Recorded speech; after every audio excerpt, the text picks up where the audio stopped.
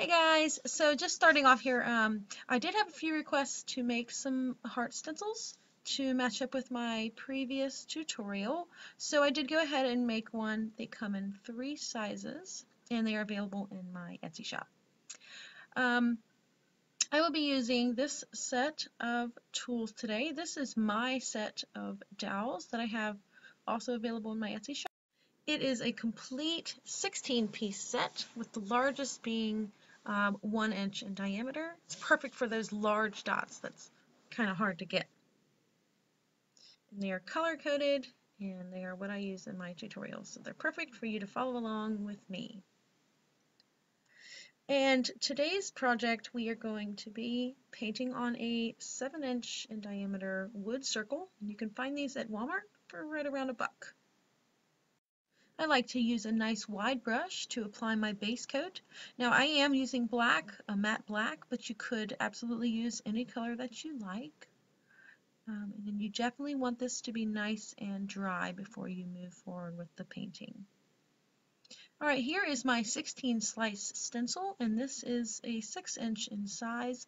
These are also available in my Etsy shop, and they just make nice quick work of making your guidelines. So instead of getting out a ruler, you can just lay one down and they've got the lines all marked off for you. And they are reusable, so you can get to your painting a lot quicker. So they are just wonderful. This is my Helix compass, and I've just put in some slate chalk in there, and I'm going to just draw some concentric circles, and no particular spacing or anything. I'm just kind of eyeballing it and just throwing some on, some, you know, right next to each other, and some a little spaced out, and it doesn't matter too much. You just want to have enough on there you know, that you can find and use for your guidelines. So it's just a matter of helping you guide your dots and keeping them in a nice row for your rings. And then I just wanted to show, I went, you know, it got a little loose and went a little off track. So very easily removable with a damp cotton swab. And now I'm going to lay my 16 slice stencil back down, and I'm just going to draw on 8 guidelines. You can do 16 if you want, I just did 8.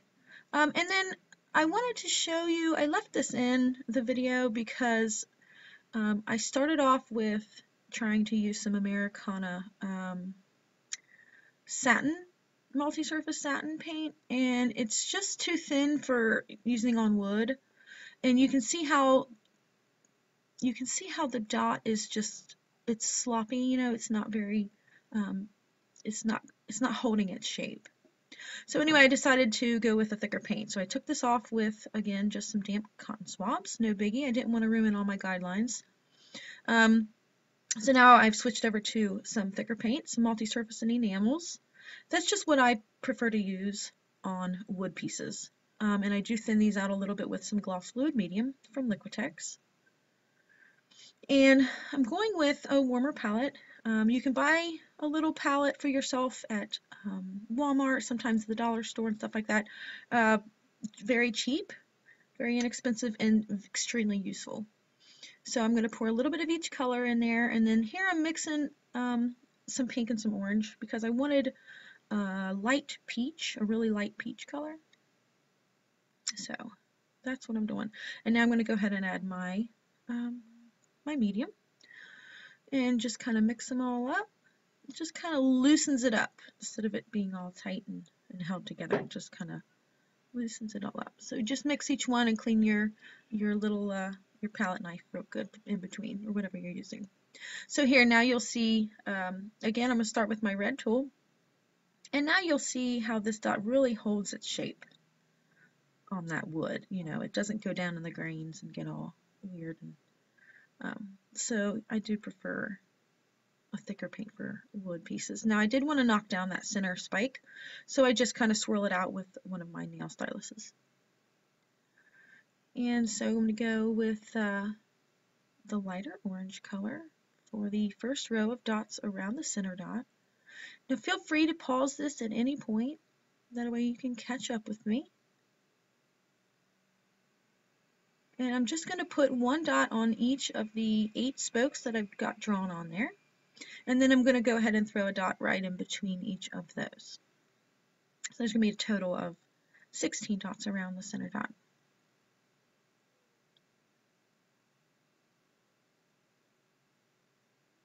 And that was with my largest nail stylus, which I call a size 5.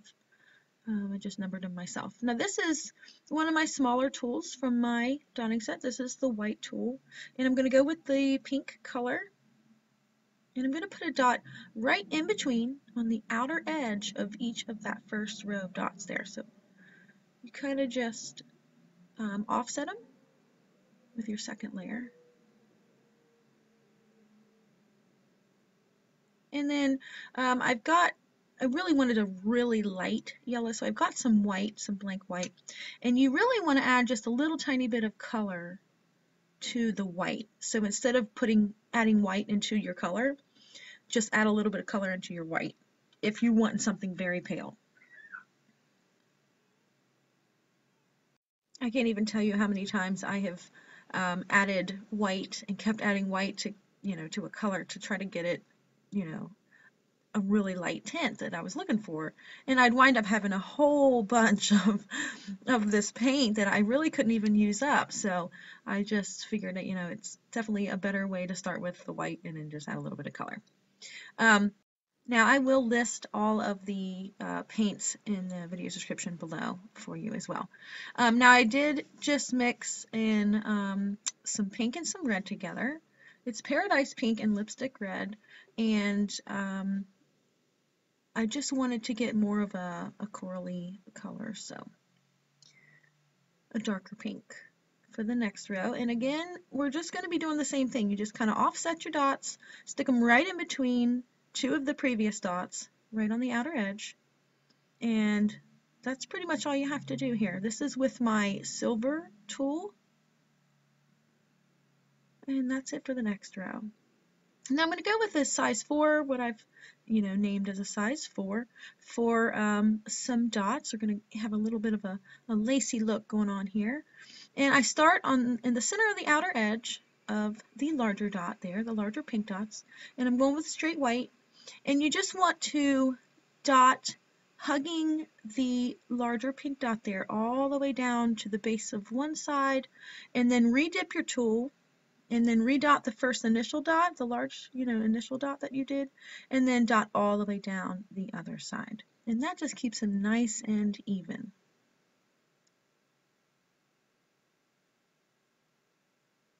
All right, and now I'm going to go with my light purple tool, and I'm going to go with the Outrageous Orange, and I'm just going to put a dot right down in between those little bridges, those little lace bridges there, right in the little divot.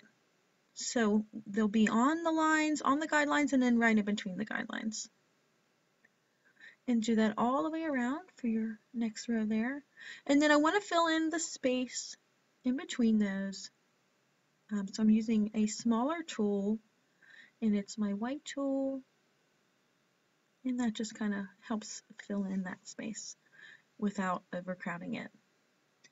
Okay, moving on to my pink tool with the red paint. I love this lipstick red. It's so vibrant and beautiful. I love it so much. And then I found that I could put about 5 dots in each little section there. So that's just something to keep in mind as you go along here. Go ahead and dot right next to each other all the way around. You can pause this and go ahead and catch up with me. And then I'm going with the yellow light, and I'm going with a smaller tool. This is a size 2. And I just want to put a dot in between each of the red dots there on the inside and the outside. Has a little bit of a yellow pop, which is nice. Okay, I'm going with the peach color that I made. And I'm using my blue tool, and I'm going to go ahead and put a dot on each of the 8 guidelines. And I'm just kind of eyeballing here.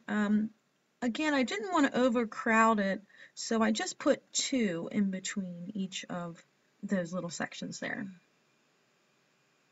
So go ahead and first get, all 8 spokes, a dot on all 8 spokes, and then go back and put 2 dots in between each of those.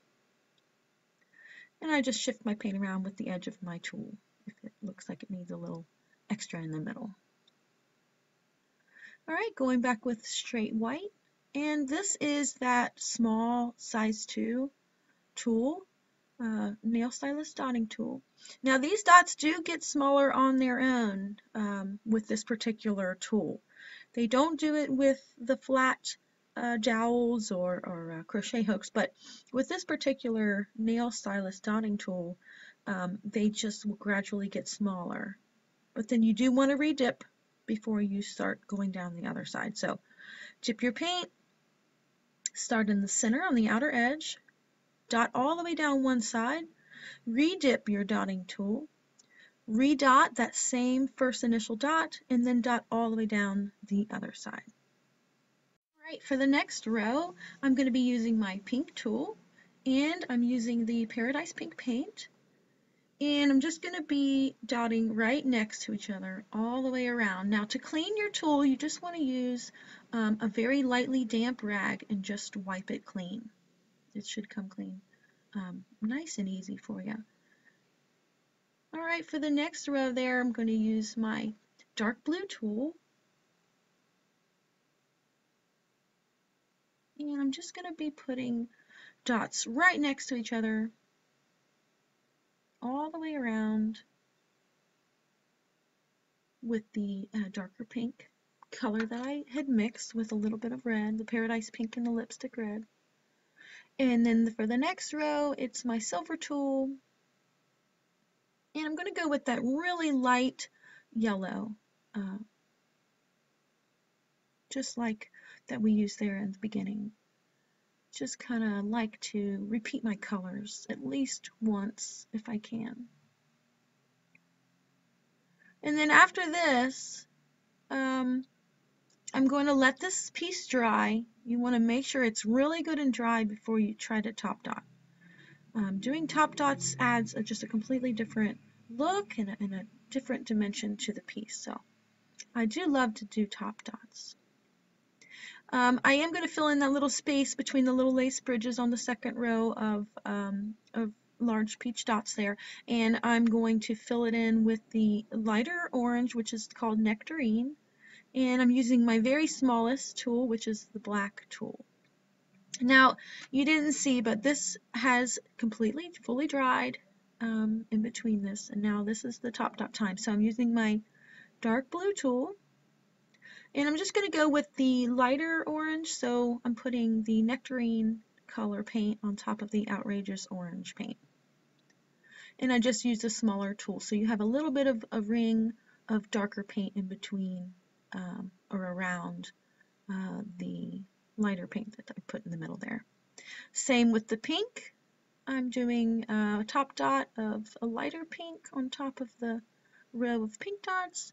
And then here I switched it up, and because I used the really light peach tint, I am going to put a slightly darker orange on those dots. And that is with my silver tool. And that is it, folks. Let that dry really good. Make sure you don't forget to take off your guidelines, and then go ahead and spray it with a varnish. And this is a perfect gift of handmade art. Hey, thanks so much for watching. If you found this video helpful, please don't forget to give it a thumbs up. And if you're new to my channel, I would love to have you as a subscriber. I've got tons of videos that you could check out on dot mandala painting. Thanks again so much for watching. See you next time.